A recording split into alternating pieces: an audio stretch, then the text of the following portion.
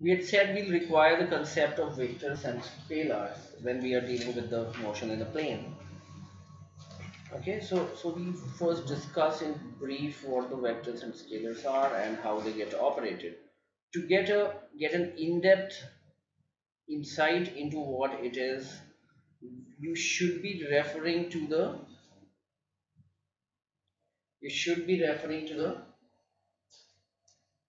last 12 vector classes, right?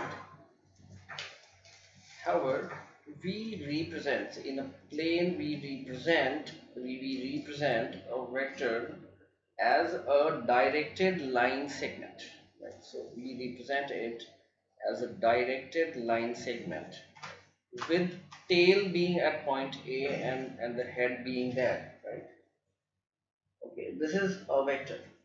It has to be a straight line, a directed line segment, right? So its length has to be limited.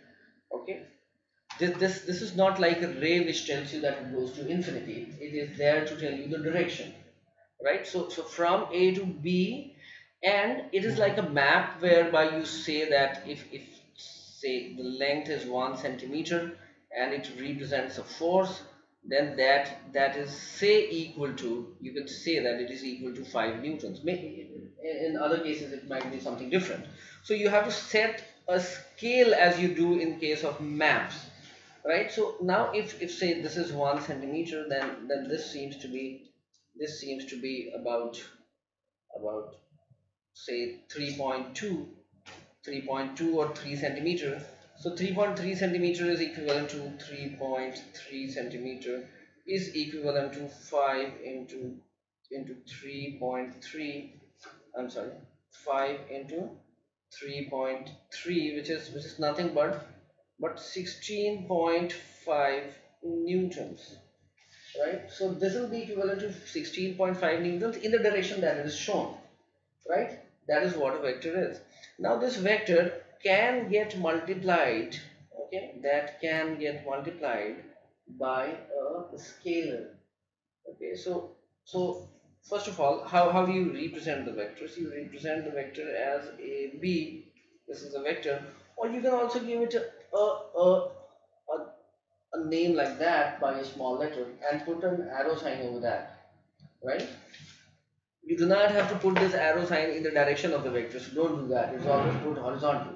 This is just to indicate that the quantity you're dealing with is a vector, right? So this, okay. So you write the tail first and the head last. This part, this is called the tail of the vector, right? This is the tail of the vector, and this is called the head of the vector. So you write the tail letter first, followed by the head letter, and put an arrow over that, pointing from left to right always, right? There's also no change there. Now, when you say this, or you say this, you are actually referring to a vector, to the vector as a whole. Okay. Now, if I am interested in the magnitude of the vector, if I am interested in the magnitude of the vector, that means if I'm interested in say the 16.5 newtons, then I'll call it as either mod AB, okay, or mod of A, or A, or AB. Okay, I prefer them. Okay, because there you do not have to put this arrow and also do not have to put the modular sign. So this without the letter without any vector sign over it refers to the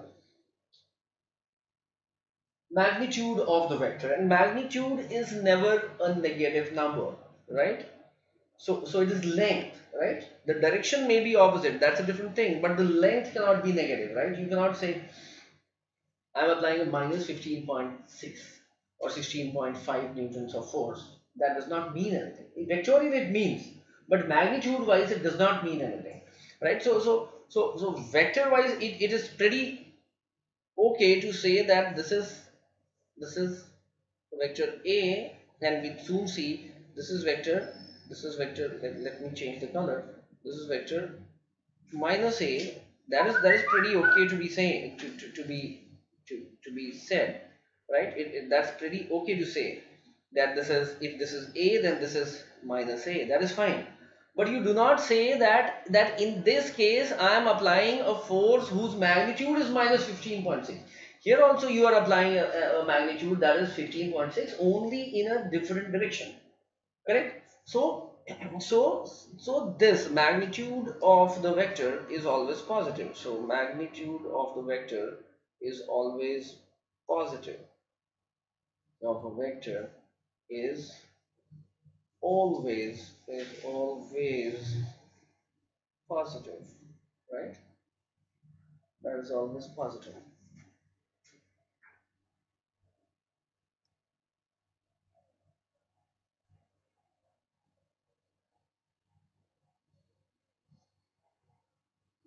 Correct.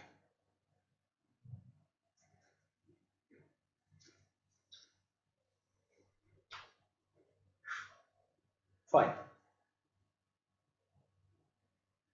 Now what? Now what?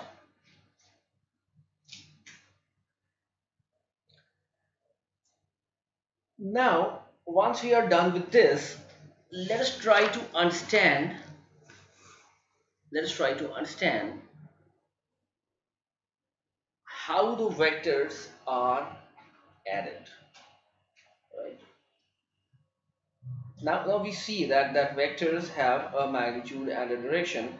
Now the basic definition of vector is kind of inculcates that. It says that a vector is a quantity. A vector is a quantity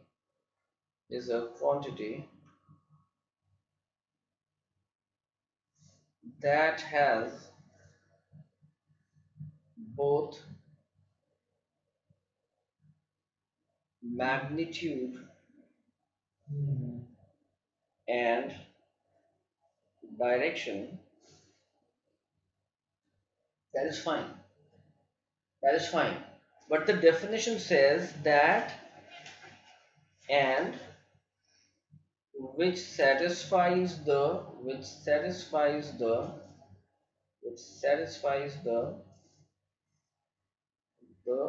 triangle law of addition, the triangle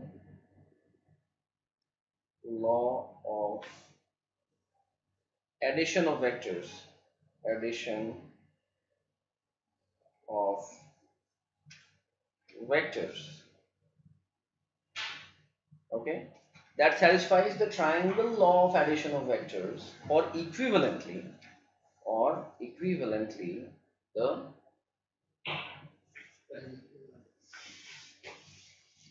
the parallelogram law of addition of vectors. Parallelogram law of addition of vectors.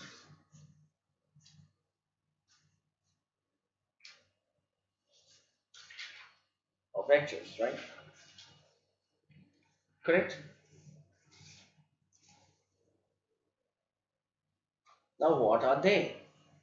What is the triangle law of addition of vectors? And what is the parallelogram law of addition of vectors? Right?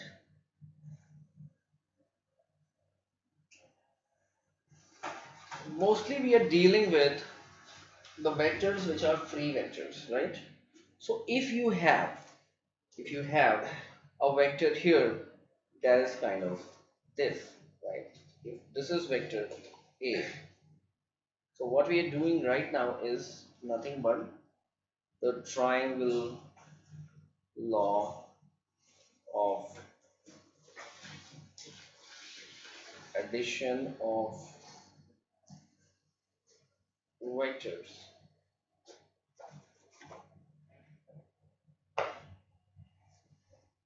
right? Let there be a vector A here and let there be another vector B out here, right? Let there be a vector b here. Then we have to shift any of them in such a manner that the tail of this, the tail of one coincides with the comes to the head of the another, right? So maybe you decide to shift this. So let us say we are trying to shift this vector.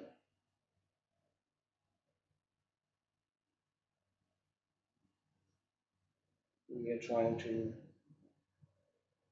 kind of shift this vector, or say this vector, right? B vector.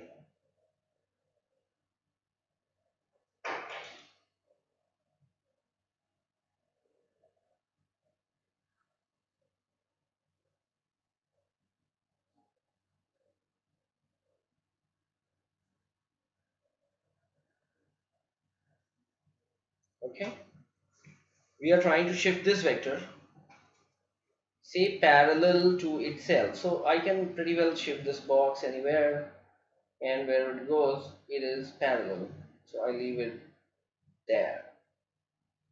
Okay, so I have been able to shift it parallel. Let me kind of not shift it all the way. Let me first of all copy it and then shift, because I need this vector to stay here as well, right? So it is something like here. I try to copy it.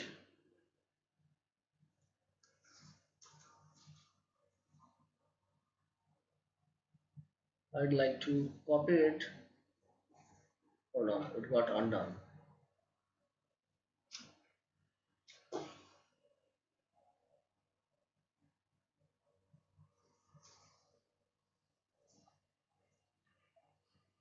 Okay, I'll try to copy this and then try to paste this. So I have in a sense moved this vector here, right? I moved it here. Okay, and then you are supposed to join the head of the first vector, the tail of the first vector, to the head of the last vector, right? So it is something like that. So this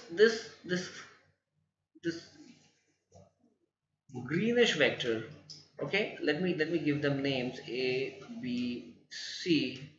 So this greenish vector ac, this is not c with an arrow. Okay, so so this is c. So we say that the vector ab plus bc gives us the resultant ac, correct? It gives us the resultant ac, and that is true, right? That is fine,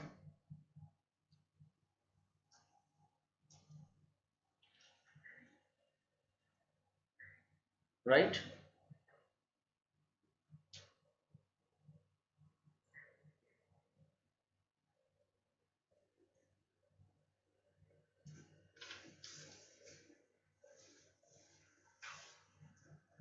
Okay, do we get that?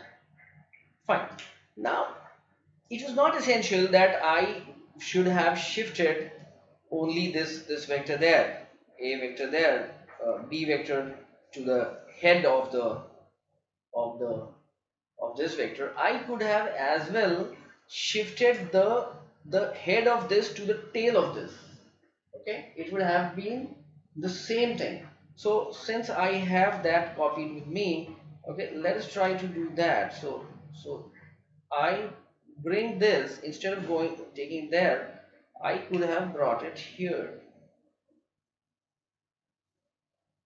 Get it? I could have brought it here, and this is what I decided to do. And I could have connected the tail of this, that is B, the tail of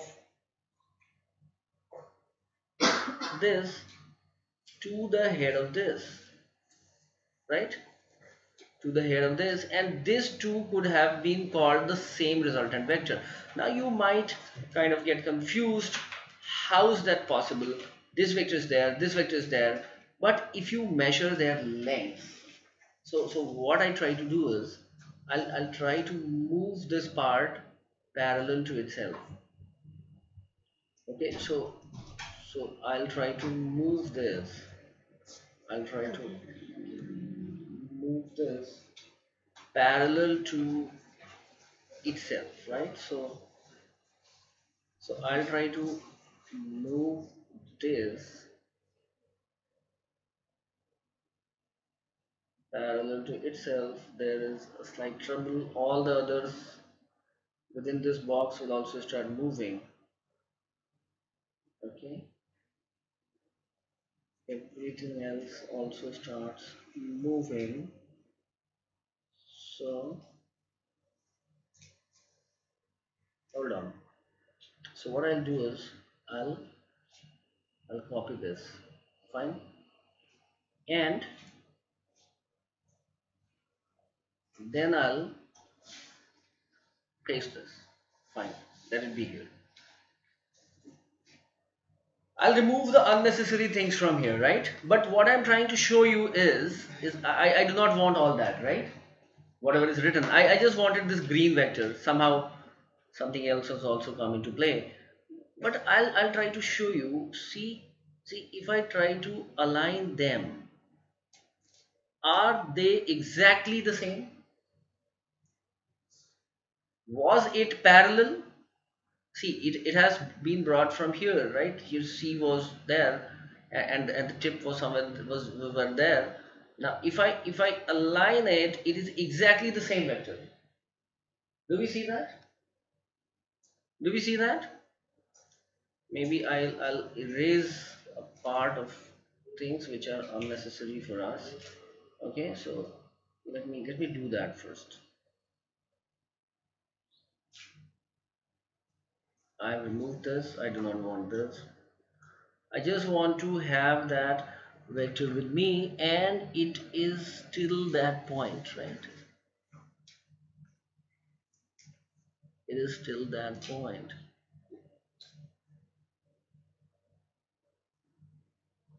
Okay, and let me remove this as well.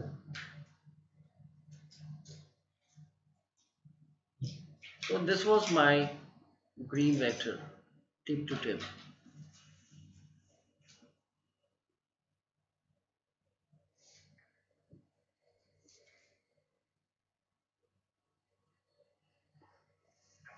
Right?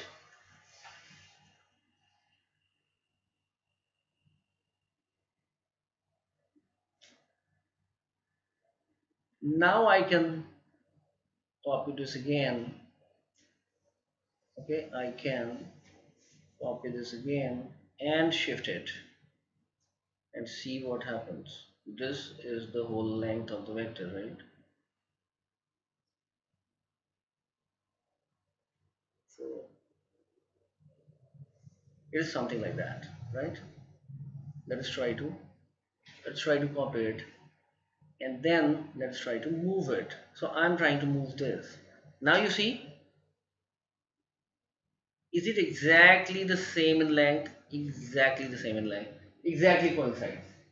And whenever two vectors are of the same length and are parallel to themselves, we say that the vectors are the same. Their identity has not changed. They are free vectors. So what have we been able to do? We have been able to somehow prove a very important thing about vectors, and that is that the vector addition is commutative. Is it not? Here I added B to A, here I added A to B. So I can very safely say that A plus B, whatever is the resultant vector, is equal to B plus A, right? Never ever try to add their magnitudes. as we are accustomed to till now. Okay, so don't say that if this is say 5 units in length and say this is 6 units in length, then the total length is equal to 11. That will not be the case. That will not be the case. You see, that would have been the case had they been pointing in the same direction. So 5 unit here, right, a vector, and you would have continued straight in the same direction. 6 units here, 5 and 6 would have resulted in the resultant vector that would have been 11 units in length. This would have been 11, right? But here they are forming a triangle. Whenever they are forming a triangle, we know the laws of the sides of triangle. The magnitude of the resultant is now the length of this. So whenever they are in a triangle, I know that the sum of two sides is always greater than the third side.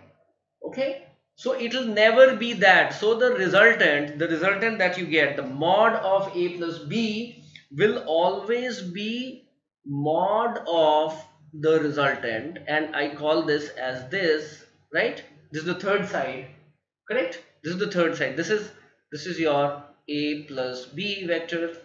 Okay, so mod of that is the length of this side. So mod of a plus b is always less than mod a plus mod b. This is a very important theorem that is called triangle inequality. That can be very easily proved using the vectors. So this is called triangle inequality. Or you have learned this already, right? You have already learned this. This is a very important inequality. It can be straightway be proved. Okay, so whenever you have to find out the length of the resultant, we will be dealing with triangles without the vector notation. So if you are able to find out the length of a side of a triangle, you are done with it. Okay, and never ever try to just sum up the length of the sides. That never happens. It happens only in one case where the direction is the same. You keep on moving in the same direction. There is only one single case where the vectors magnitudes will add up and will give you the magnitude of the resultant. Fine. So this is what is the triangle law of addition. Addition, right? If I had brought this here to the tip of this, the vector a here, you would have got the same thing. So shifting, whatever shifts and wherever it shifts, that actually absolutely does not matter, right? So if I had this shifting, my vector a shifting, and it would have, say, sort of come to the tip of b, things would not have mattered at all, and you would have got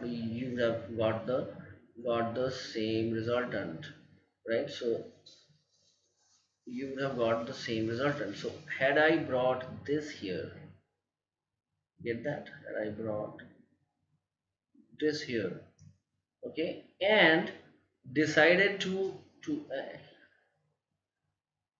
I should remove that. Had I brought that there and decided to connect these 2 points, okay, these 2 points from here to there,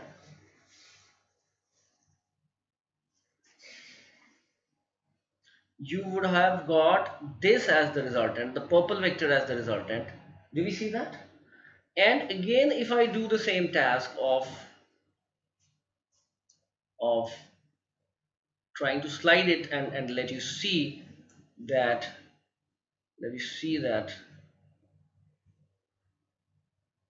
it is almost the same, you'll say they are actually almost the same. So then I have to do a lot of processing. I have to first copy it, then I have to then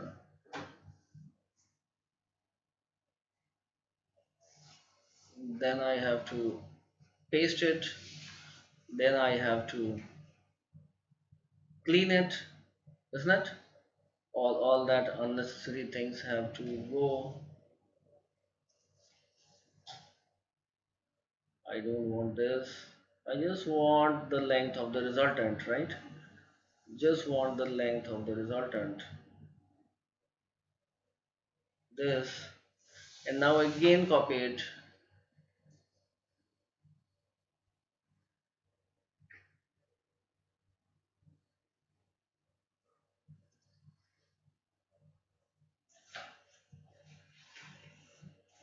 again copy it, and try to copy it, then again paste it somewhere, and then try to shift it and try to align it. So what does it mean? It goes and exactly covers that length being exactly the same, right? the the direction being exactly parallel, right? Okay, so it actually does not matter which vector do you shift, as long as you keep on shifting them in so that they get arranged in the head to tail fashion, right? So what happens, even if you have now even if you have three such vectors, so let's say I have a vector A here, okay, and followed by that I have a vector B somewhere here, and there is a vector B here, and then you have a vector C somewhere here, right? A vector C somewhere here, okay. Then what do you do to add them up? You just keep on I decide A to just remain there, okay. But let me tell you, you can pick anyone and put it at the head or tail of anyone else. That won't matter at all, right? So what I do is do this. I'll kind of take this, okay. I'll take this. I'll have to copy this.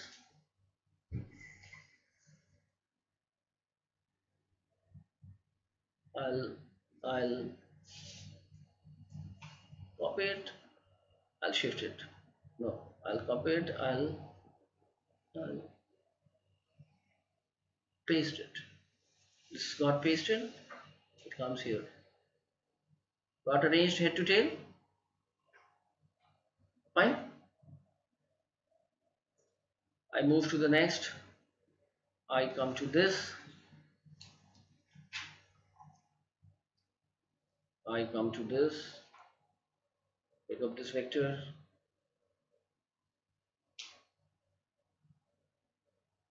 Right. And copy this.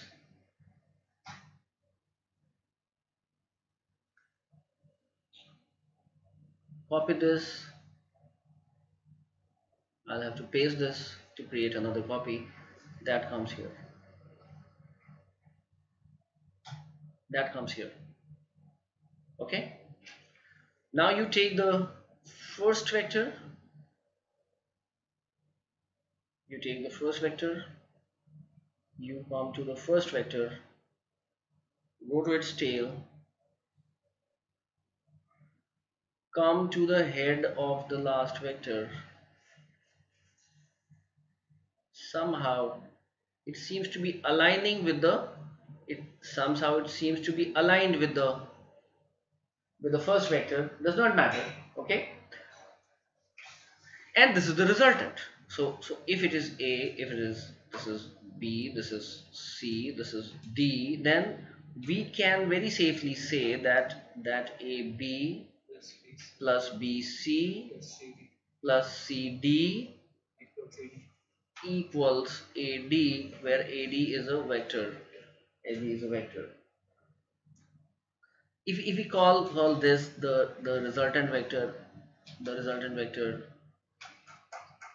R, okay, then we can also say that A plus B plus C is equal to the resultant vector R. That can also be said, right?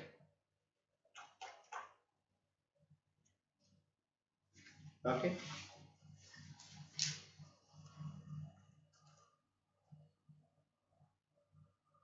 So that's how the vectors are added, and we have seen that the vector addition is is commutative. It is commutative, right? It is commutative. Commutate, even if you change, keeping the sign here, keeping the sign intact, if you exchange their positions, this goes there and this goes there, okay, and it becomes this, then too the equality holds, it remains the same.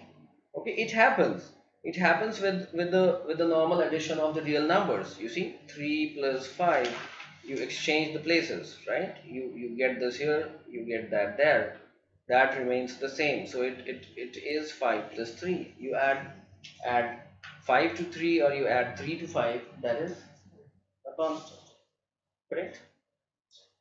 We'll now go to the associative property of the vectors.